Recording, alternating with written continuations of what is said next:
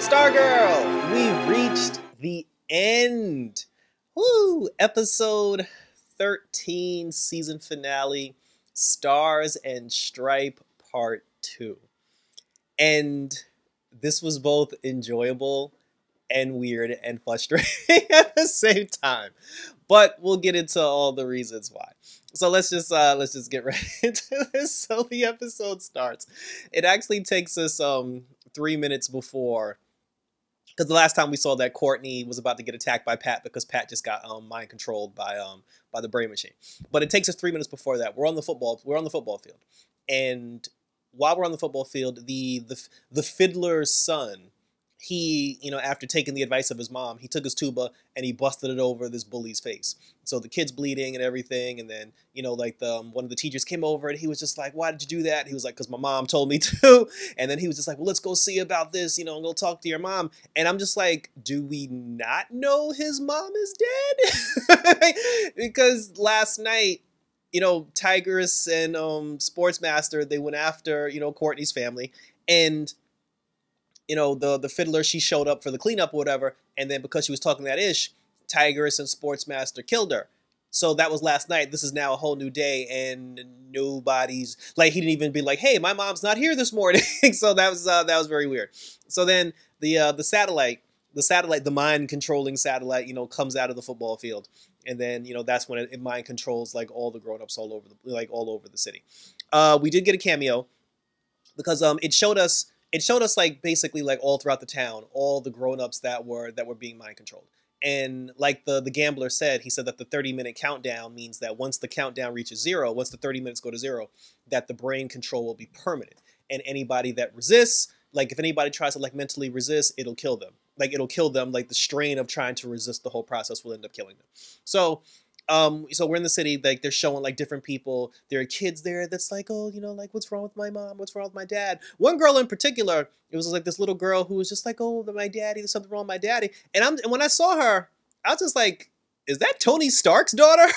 I have to look it up, but I believe that was the girl who played Tony Stark's daughter in Avengers Endgame. She even had like the little like lisp, speech impediment lisp thing, when she spoke. And she looked like obviously she's a little older now because of the time when things get shot, but I was just like, "Yeah, that's Tony Stark's daughter." So so kudos to her for getting the superhero money. So then not Brainwave, the Iceman, Icicle, he's walking around the city, and then I believe Tony Stark's daughter's name was Morgan. We'll just call her Morgan. So Morgan stops him, and then she's like, "What's wrong with my daddy?" And then he was just like, he was like, "Don't worry, like, once this is old, once your dad snaps out of it, he'll be a better person. He'll be a good person." And then she was just like, "But my dad's already a good person." I'm like, "Well, we actually don't know that," but he's just like, "Yeah, don't worry about it." So he's just strolling around like it's all good. So now back in the tunnels. Because remember, Beth is with Barbara. Barbara just got mind controlled. Shining Knight is with Wildcat and Hourman, and he just got mind controlled. And Courtney is with Pat, and Pat's taking a swing at her. So right before Pat basically like busts her in the chops, Courtney hits him with she actually called him Dad, which was very funny. And then when she called him Dad, like the mind, like as powerful as the brainwave mind control is, even Pat was just like, "Hold up, like you just called me the D word, like nah," because you've been talking trash to me like the whole season.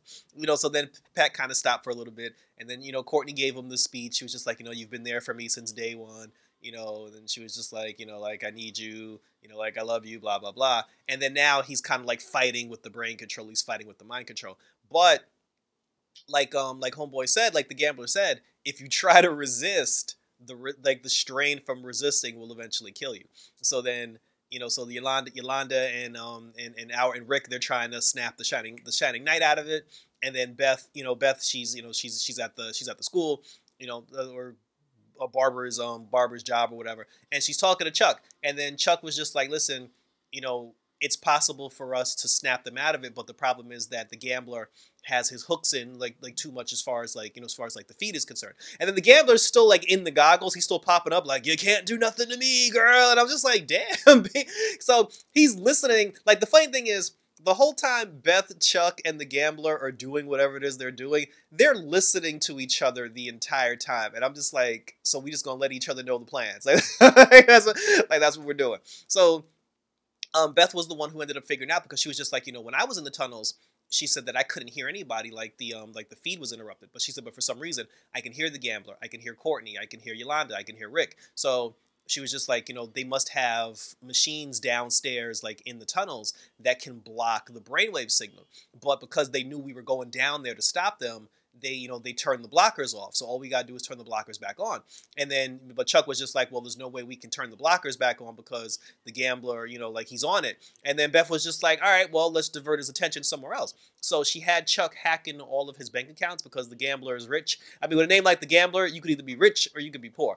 Apparently he's rich. And then she hacked into his bank accounts. She took all the money out of his bank accounts, and she donated all of his money to charity. So he immediately starts freaking out. And then, and just like anyone would, he was like, to hell with this plan for evil domination. He went on the computer to try to save his money, Scrooge McDuck style. And while he was trying to salvage his funds, Chuck was able to hack into the blockers, and he turned the mind control blockers back on. So now Shining Knight is back to normal, and Pat is back to normal. Pat told Courtney, he was like, "Yo, I heard what you said. No take backs." And then, then they all went after the bad guys. So the gambler was just like, "Yo, they got into the system," and he told Icicle, he was like, "Yo, like send in the troops." So, so now they're all in Dragon King's lair. It's Courtney, it's Pat, it's Yolanda, Shining Knight, and it's Rick. And then Tiger shows up, Sportsmaster shows up, Icicle was there, one more person was there who I can't remember off the top of my head, and then your boy the gambler, he let Solomon Grundy out of the cage. So I'm like, all right, so so we doing this. So like the ISA versus the JSA happens, like a big battle, and nobody mentioned like Tigress and Sportsmaster, and I like to this point nobody knows the Fiddler is dead. like keep in mind, while we're doing all this, nobody knows the Fiddler is dead. So so everybody's fighting. The Shining Knight is fighting Dragon King, because remember, he was supposed to slay the dragon. And then while he was fighting Dragon King, he took his sword, he went to cut him, and then Dragon King moved, and then he sliced the door. And then after he sliced the door, the two of them were like wrestling and fell over. And then they showed the sliced door. And as soon as they showed like the broken door, you just saw like this female hand grab the door. And I was like, oh shit, I forgot about Cindy. I forgot. Cindy has been in that room for like 3 weeks. So so then when Dragon King had the drop on Shining Knight, and he was about to kill Shining Knight, Cindy came out of nowhere. She stabbed her father in the back, and then she was like, "That's for leaving me locked up in a room for 3 weeks." So Dragon King, he dead. And then Cindy, for some reason, now you would think at this point, because Cindy has been controlled by her dad for so long, you would think that because she hasn't been getting the love that she needed from her parents, the fact that her mom died, you would think that she would just be over the whole thing, and she would just be like, all right, my dad's dead. Maybe it's time that I clean up my act and, then try to like, build a life for myself, outside of my father. Nope. She immediately busted out the Wolverine claws, and she was like, I'm about to cut some skin off Stargirl's ass. She immediately goes after Courtney. She starts fighting Courtney. And then while her and Courtney are fighting, Yolanda ended up being like the one person who was like left alone, because they knocked out Tigress, they knocked out Sportsmaster, like I said, Dragon King died, and then Icicle ended up leaving the fight because the gambler was like, look, Beth is getting into the system. He was like, damn the fight, because if Beth gets into the system, this whole plan is a wrap. So Icicle was like, all right, I'm going to go roll up on Beth. I'm going to let everybody else handle that. Solomon Grundy ended up fighting Pat in the robot. And then, because Rick actually tried to take a swing at Grundy, because remember, Grundy killed his parents. Rick went after Grundy. Grundy knocked Rick across the room, and then Pat took over, so Pat was fighting Grundy. Yolanda didn't have anything to do once Tigress and them got taken out, so Courtney told Yolanda, she was like, yo, just go on without us, go destroy the machine, because the goal is to destroy the machine. before they even got to that point, there was a moment where Rick was talking to Yolanda, and he told Yolanda, he said, he told the dead ass, he was like, yo, once we stop the machine and blow up the machine, I'm going back into the tunnel. I'm gonna find Solomon Grundy and I'm gonna kill him. And then Yolanda was just like, oh, but killing is wrong, you know. And then he was just like, oh, he was like, oh, did God tell you that? And then she was just like, yeah. She was like, like killing is wrong. And then he was just like, well, then God shouldn't have allowed my parents to die. And I'm just like, bro, it doesn't work that way. It's more like free will, and it's like free will. Like people can do it. People have the free will to do what they want. And just because he killed your parents doesn't mean it was right either. Because it's almost like Yolanda's statement was still justified because she was just like killing is wrong. And then he was like, well, why did my parents die? I'm like, but that doesn't mean it wasn't wrong. So, but he was hell bent on killing Grundy, and I mean, you could understand that thought process. So, but here's where I have the problem now, and Yolanda getting on my nerves. So because Yolanda was the only person who didn't have anybody to fight, Courtney told her to go destroy the machine. So she goes into the tunnels to find the machine. Dragon King's like mind controlled minion shows up. She beats all of them up. And then, then Brainwave, he ends up Brainwave. I should have mentioned this before. Brainwave was sitting in a chair. He was in a room and he had a device on his head broadcasting his brainwaves through the machine, projecting out into the world. The room that he was in was basically the stage 1 of Professor X's Cerebral room. Like when Professor X from X-Men decided he was going to build Cerebral, and he drew the first sketch of what the room was going to look like, that was the room that Brainwave was in. It basically, like, it was such a X-Men, the room, the way it was positioned, the platform that stretched out to the middle, him putting the thing on his head. I was like, y'all flat out ripped off the entire X-Men, like the entire X-Men situation.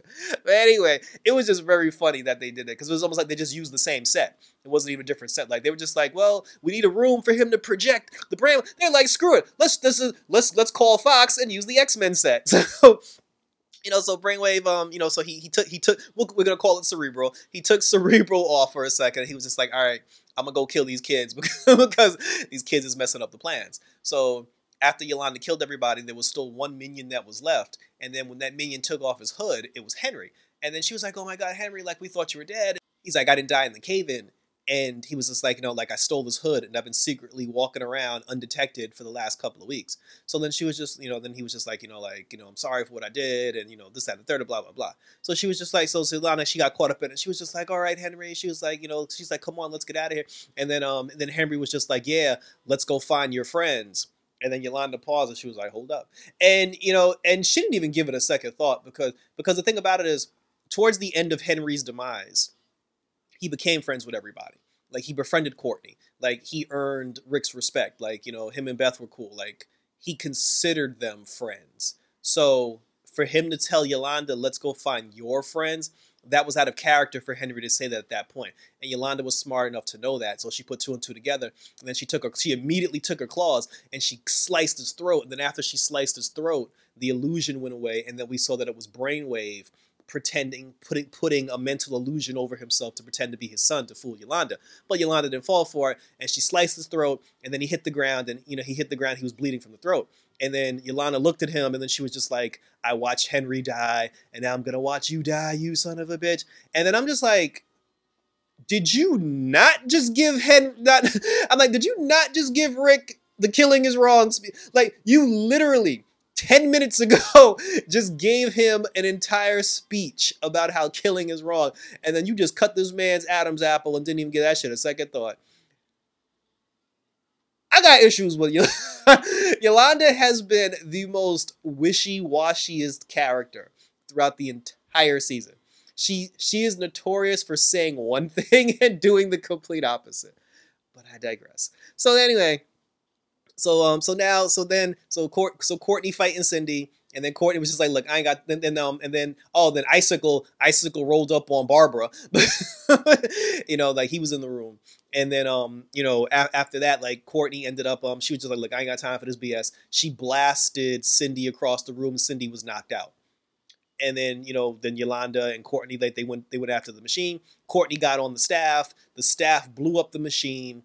the machine is destroyed, and then all the adults got their, ended up snapping out of it, and all the adults, like got their minds back. And then after the machine was broke, the gambler was like, "Yo, I'm out." He was just like, "Look," he was like, "I ain't riding for the cause. I'm not gonna help y'all fight these people. They destroyed the satellite. Fuck it, I'm out." And the gambler just dipped, and you never saw the gambler again. So him and his cat. So, so after the machine was destroyed, unfortunately, the teacher who was on the football field, he passed away. Like, he died because he for some reason he was the only person who was actually trying to resist the whole process. And then, after all the parents woke up or whatever, then the world was presumably saved. But then Barbara woke up, and then after Barbara woke up, Icicle rolled up on him, and then Icicle was just like, he was too late by that point, but he took his ice powers, he used them on the goggles, and he destroyed Chuck, and Chuck gone now. So Chuck's gone. Beth was so devastated, she actually tried to attack him, and I was like, "Can somebody please get this girl?" And then Icicle blasted Beth clear across the room. Beth was knocked out, and then Icicle snatched up Barbara and took her to the roof. Beth, then Yolanda and Courtney, they showed up. Beth was just sitting, like, Barbara has just been taken. Beth was just sitting on the floor with the damn goggles in her hand, crying over the fact that Chuck is gone. And I'm just like, you're like a kid with an imaginary friend at this point. Like, I understand Chuck was your friend, but you gotta let that go. Like, you actually have actual real friends. Chuck is a machine. You can fix him. So, she told him that Icicle, they rolled up on your mom, took your mom upstairs. Icicle took Barbara to the roof, and then he told Barbara, he was just like, be my wife or whatever, like, be with me, we'll change the world. And then she was like, "You crazy."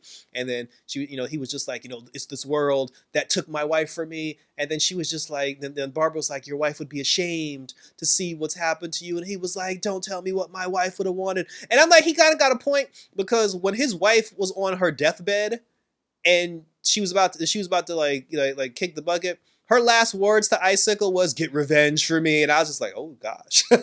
So yeah, like, his wife wasn't the best, wasn't the best person either.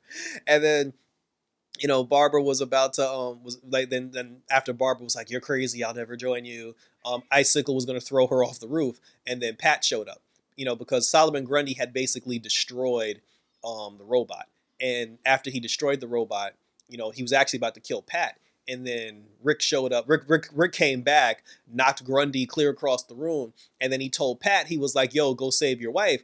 And then Pat kind of paused for a second, because Pat was just like, "Yeah, but Icicle's got her, and the robot's destroyed." And Rick was like, "Pat, you don't need the damn robot. Go save your wife." And I was just like, bro, like the fact that Pat hesitated, I was just like, I'm actually with Rick. And the fact that Rick had to tell Pat that, I was just like, come on, dude. Like, you ain't get hit that hard.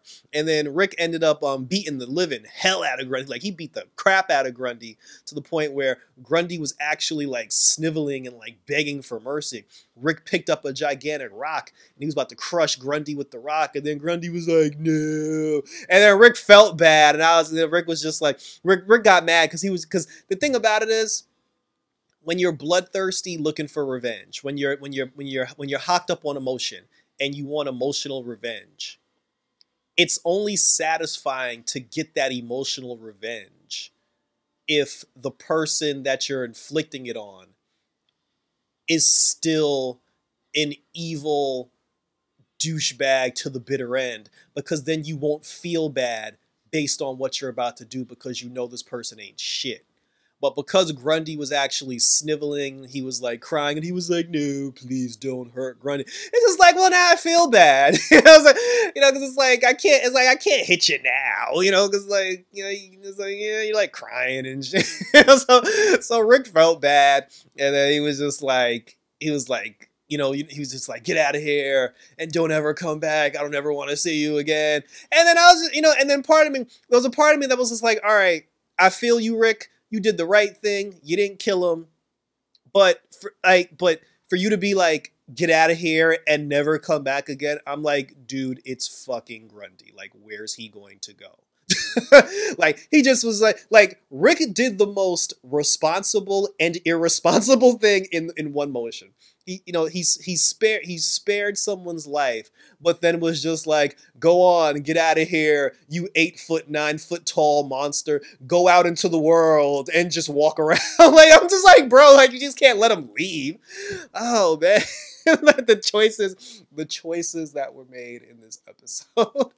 So then so now Pat went to go save his wife. She's on the roof. And then even Icicle was like, yo, you came up here to defend your wife's honor. He was like, bro, you ain't got no superpowers, you ain't got no robot. What you gonna do? And then and then Pat was like, I got a daughter though. And then Stargirl came out of nowhere, kicked Icicle in the back. Her and Icicle started fighting.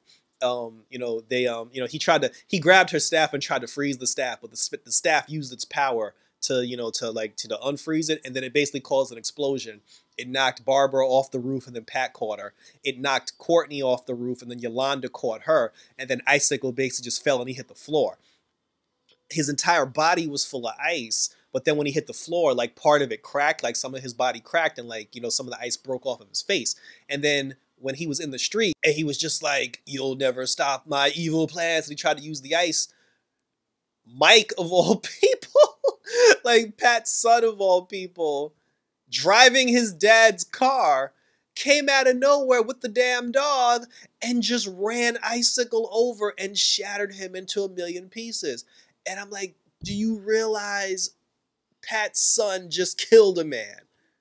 Wow. And then he's just like, does this mean I get to be in the JSA? And I'm just like, bro, you just committed flat out murder. And nobody's going to address that. Like it was supposed, like the way this scene took place, it was supposed to come across as a comedic moment, but I'm just like, this 10-year-old boy just killed a man. So and then after that, that was it. The machine was destroyed. The ISA was killed, and yeah. So here are my issues with this whole thing. It was a good episode. I enjoyed the episode. Here are the problems. The problem that I have with the episode is the amount of questions that were the things that were left on the table. The amount of questions that went unanswered. And it's not like a normal television show thing where you watch a TV show and you're like, oh, we didn't get that resolved. Maybe it'll get resolved in the next season. No, like these are things that actually need answers. Like these are you can't gloss over these things. So number one, and I'm just gonna come right out and say this one: do we not like? Is no one going to tell the fiddler's son that his mama dead? Because it's been a complete 24 hours at this point. His son just basically smacked fire out of somebody. His mom has been dead for a day.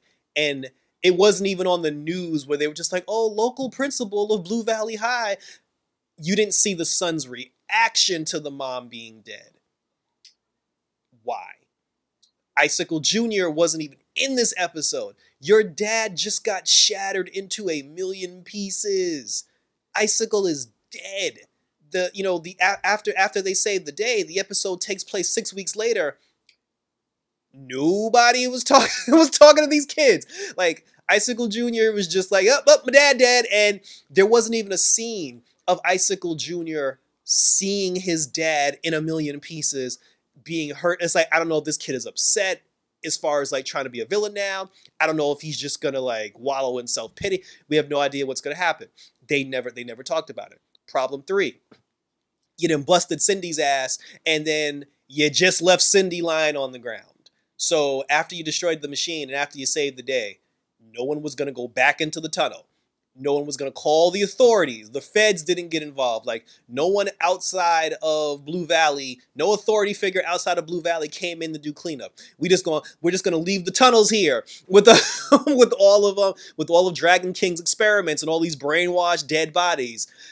Tigress and Sportsmaster, are they not going to prison? Like, so you just beat up Tigress and Sportsmaster, and what, you just left them on the floor? Are we not going after the gambler? Like, I don't understand, like, the fallout of the, like, They basically just left Cindy in the tunnel and everybody went home. And the problem is, in Blue Valley, everybody lives in the same neighborhood. So what happened? So Cindy, Tigress, and Sportsmaster, they just woke up and they're just like, wow, that JSA sure kicked our ass. And then they just went home. So then the next morning, Courtney leaves the house to go to school. And then she just sees Tigress and Sportsmaster sitting on the front porch talking about, we'll get you next time, Stargirl. I'm like, what is happening to these people? Like, what are the consequences for these people? What are we doing? Like, what are we doing? Another problem that I have. Do Yolanda's parents think she was just upstairs this whole time? Because in the Wildcat episode, her parents made it abundantly clear she was supposed to go to school and then come straight home and then go to her room. She has the worst parents of all time. We've been over that. Ever since that whole episode, we never saw her parents again, and Yolanda has been consistently out of the house fighting crime. Yolanda is flat out fighting crime during the day and at nighttime. Do her parents honestly think she was in this room, in her room the entire time? When the brainwashing happened, because Yolanda has a little brother, I'm pretty sure there was a moment where her parents were mind controlled. And her little brother was like, oh, mommy, papi, what's going on? Did he not go upstairs to be like, Yolanda, something's wrong? Oh, wait, Yolanda's not in her room. When her parents came out of the trance, did her parents not go upstairs to check on her? Where do they think, like, do they, it's been like the Wildcat episode was episode 4. For the past 9 episodes, do they honestly think this child has been in her room this entire time? I have a problem with this. Like, I have a huge problem with this. Brainwave dead. There's no. Is anyone gonna clean up his body? Like, So and even Artemis. Are her if Artemis's parents are in jail? Does she know her parents are in jail? Is she aware that her parents are villains now? Did her parents come home in their supervillain costumes? She's like, Mom, Dad, what's like the fact that we didn't get any scenes. The fact that there were no scenes pertaining to all this. What happened to Beth's parents? like Beth's parents didn't show up because the thing is, with a show like this, it can't be a situation where you just allow these children to do whatever it is that they're going to do, and it's not important if you show the parents. These are high school kids. Their parents need to be presently active as far as what's happening. And that is the problem that's the problem that I had with this final episode. So anyway, so now moving on. So the Shining Knight, he ends up leaving. He goes to look for his horse. Yolanda's still struggling with the fact that she killed a man. She's, looking at the bleachers. They're all at school. No other kids are at the school. So I don't know what happened. They said that the government said it was an earthquake, that destroyed like a satellite or something. I'm like, okay, that's fine. You can you can come up with that lie for the rest of the world. But what does the actual residents of Blue Valley think of all this? Like, nobody's walking around like, yo, like there are no kids walking around like, yo, that wasn't no earthquake, like something wrong. Like, the teacher died. One of the teachers and the principal is dead. And nobody said anything. Cindy has no parents now. How is she gonna pay the mortgage? How's she gonna buy food? But they did show a scene where Cindy, in the end, she ended up going into like her dad's closet or like her dad's archives. And then when she went into the archives or whatever, she found like a little crystal. And then when she picked up the crystal, I forgot the name. Like, there's someone in the crystal. I forgot the name of I should have wrote it down. She said the name of the person who's in the crystal because she looked and she was like, I see you in there. And then the guy in the crystal started laughing. So whoever's in that crystal. So basically, Cindy about to take over, and whoever's in the crystal is going to help her. Then they show, when they were doing the news report about how there was an earthquake or whatever, there was one member of the ISA who was on that painting who wasn't involved in all this, and then they showed him, and he was just like, see, I told Icicle that this plan wouldn't work. And then you saw the black smoke, and I was like, the Shade! I was like, we got my man Shade! So Shade is coming in season 2. I love the Shade character, so I'm down for that. Like, I want all the shade. Like, I want all the smoke. I want all the smoke. So So you got Sheev, Cindy, you got Cindy, and then you got Shade coming for season 2. I don't know where Grundy just walking around the forest doing God knows what, and the gambler is still around. The gambler basically just went home to have dinner and just like nobody gonna say anything about that. and then and then finally, so again, like the episode takes place six weeks later after that. And again, nothing was resolved, nothing was talked about, and Courtney gave Pat the world's greatest dad mug that she was going to give to her actual daddy. The two of them embraced and they hugged. Yolanda was at Courtney's house for Christmas, and I thought she wasn't allowed out of the house. That never got addressed. And then Courtney, she put on the Stargirl costume. She was flying around the city, with her and Pat or whatever. And then in the final scene, which was kind of cool, they went to Courtney's original. They went to I don't know if it was Courtney or Pat's, but they went to some. I think it was Pat. They went to Pat's. Yeah, it had to be Pat. They went to Pat's old house. We were back in California, and then somebody knocked at the door at Pat's old house before he moved to Blue Valley. The guy opened the door, and then he was just like, "Oh, can I help you?" And he was just like, "Yeah, I'm looking for Pat Dugan." And then he was just like, "Well, he doesn't live here anymore. He moved to Blue Valley. Who are you?" And then he was just like, "I'm Starman." So now the original Star, unless this is a clone, a brainwashed person, or somebody that can can change form, the original Starman is apparently alive. And that doesn't make any sense because Pat was with Starman in the forest when he died. So when Starman actually died in the forest with Pat, I'm going to assume Pat took his body and brought it to a coroner. I assume there was an autopsy done. I assume they had a funeral for this man. I refuse to think Starman just passed out and then Pat just left him lying in the forest and thought and Starman was in a coma this whole time. Then he wakes up out of the coma like 5-10 years later. He's just like, "Oh my God, what happened?" Blah, blah, blah. I'm pretty sure Pat actually buried this man.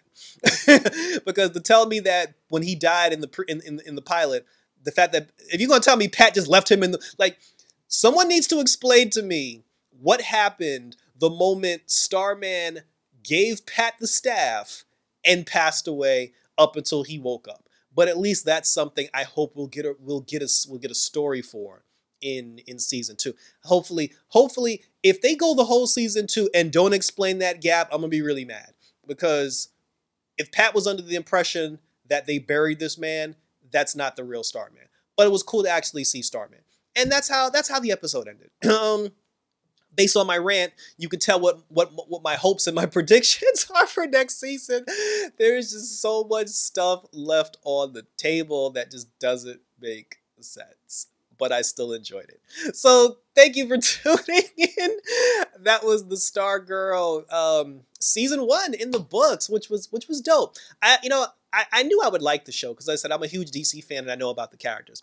I ended up liking Stargirl way more than I thought I would. My only thing, all ranting aside, my only thing is next season, can we please give Beth a new costume? So let me know in the comments. Let me know in the comments. What did you think of my rant about the things that went unanswered? Let me know who your favorite character was throughout the entire season. For me, the MVP of the season, I have to agree with my homegirl Jessin King. Follow her YouTube channel. I have to agree with her. I gotta put respect on Pat's name because throughout the whole season, Pat held it down. Pat kept it together. He was a father. He was a husband. He was working. He was a mentor. He got so much disrespect from everybody in his entire family. I'm talking about like Black Lightning, Jefferson Pierce levels of disrespect. And if you watch Black Lightning, you know how his family treats him.